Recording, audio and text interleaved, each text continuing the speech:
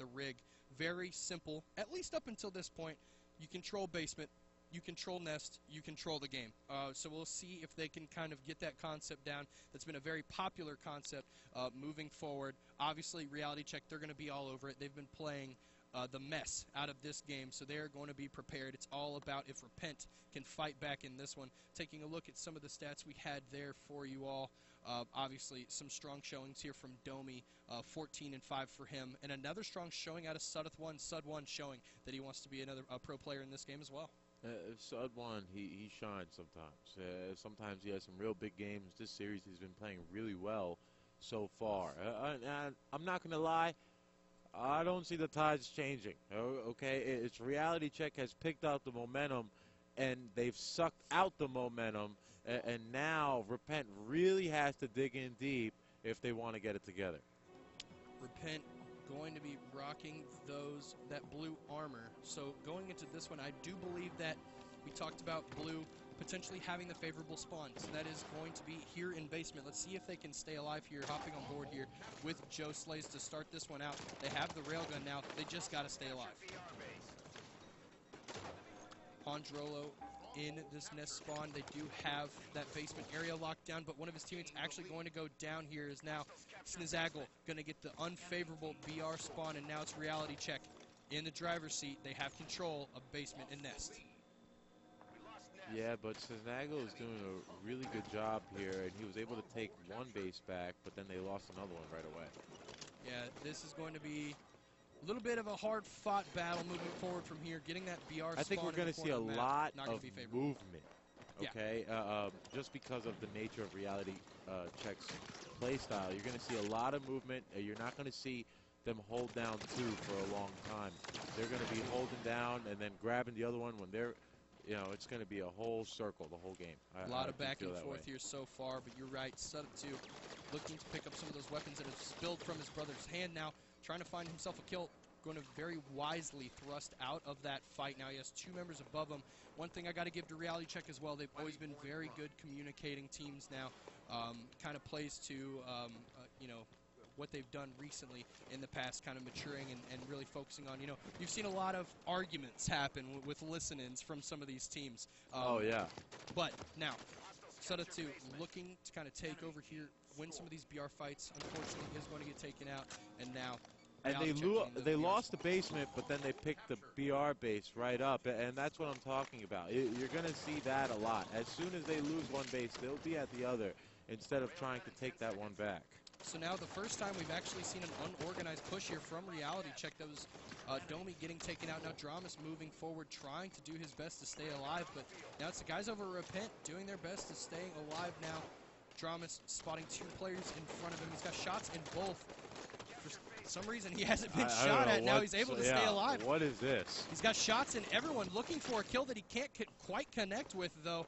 So fortunately for Repent Gaming, that was three members down there for Reality Check, and now Repent taking over that basement spawn. Let's see if SUDDOTH1 can get this camo. He is going to be awarded that camo, but now is he going to be patient enough?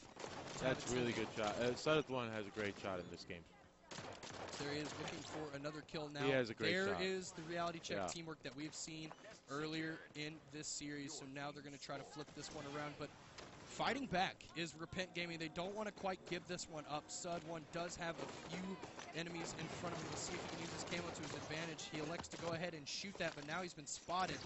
Trying to stay alive the best he can in this situation. I know he's got a teammate with him, but can he stay alive? Oh, no, he can't.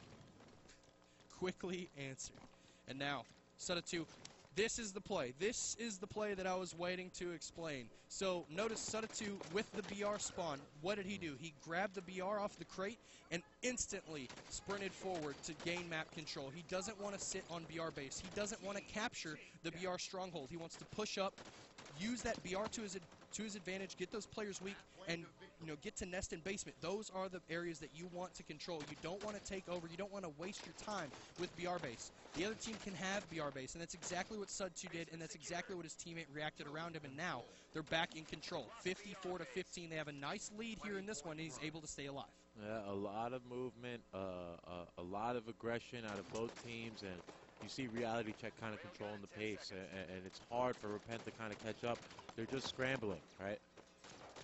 Absolutely. And now Sud1 hitting all his shots. Some accurate shooting out of one of these twin brothers here. Looking for the third kill in a row for him.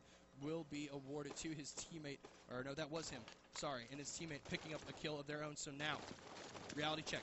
Starting to run away with this one. Picking up several kills. Repent starting to lose sight of this. I want to give the guys over on Repent some love. Handrolo, we talked about his incredible name. So let's see if he can get something going for his team in this one. He's going to get caught with a grenade. He does have a few teammates with him, and it looks like they have a pretty decent push going on here.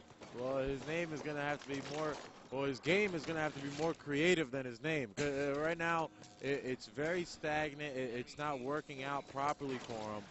And this looks like it's going to be a 3-0 series for Reality Check. Yeah, this one's looking a little and they slow came out really Repent. strong game one, and that's what I was talking to you. Man, losing that momentum game one killed them. And ever since, they haven't been able to get it back. And because of that, you're going to see them lose this series 3-0. But I don't necessarily think that this is a team that should lose this series 3-0.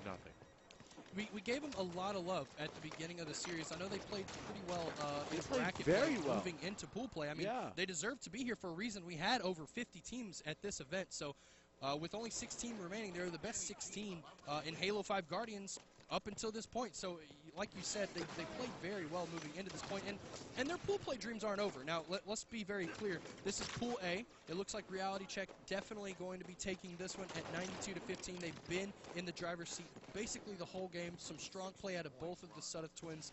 But moving forward, they just need top 2 in this pool. So if they can secure some more wins against the people in their pool, they could be moving forward into our double elimination bracket play into the top 8. So not over for Repent. And Suds now put themselves, Reality Check, they put themselves in a really good position. Absolutely. Being up 3-0. That's exactly what you want to do in pool play. That's how you get started. And that was a good series out of Reality Check. They really bounced back that first game. I really like what they did. And then game 2 and game 3 were just momentum. It was easy for them. They knew they could win, right? After winning that round where they were down 4-3. That's always been a Reality Check trait.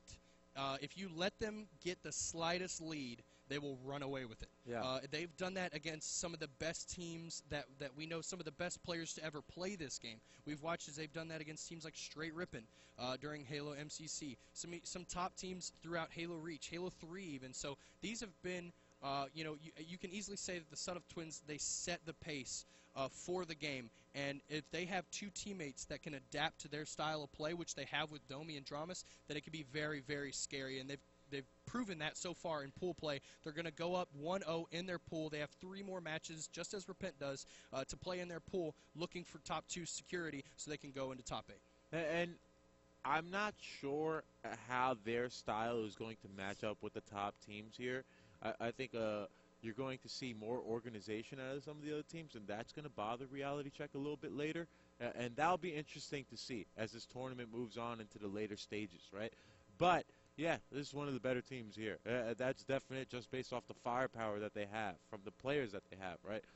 SUDDOTH one shot looked pretty incredible that series. I was very impressed, and even some of the plays that Domi had, they looked really good. So the team looks good. However, I think they're a little disorganized compared to some of the veteran teams, and I think we're going to see that later on, but that'll be interesting as the tournament goes on. Right, definitely some holes to fill for each team. Definitely something that you can take away from the series, but that's the joy of pool play, right? So like we said, maybe not the best series for Repent Gaming, but you still have 3 more matches, 3 more best of 5s to go away from this one. Losing to Reality Check, obviously if we have a tiebreaker, we'll have some replays, things of that nature. So they just got to get a few more wins under their belt. They can steal a top 2 finish, go into top 8, obviously have another double elimination. There's a lot of Halo to be played, and that's one thing I got to give a quick shout out to Proverb, running the tournament, running the brackets for this tournament. I like the style. The format is incredible. It's a brand really new game, good. and they're playing so much Halo. I'm looking forward to see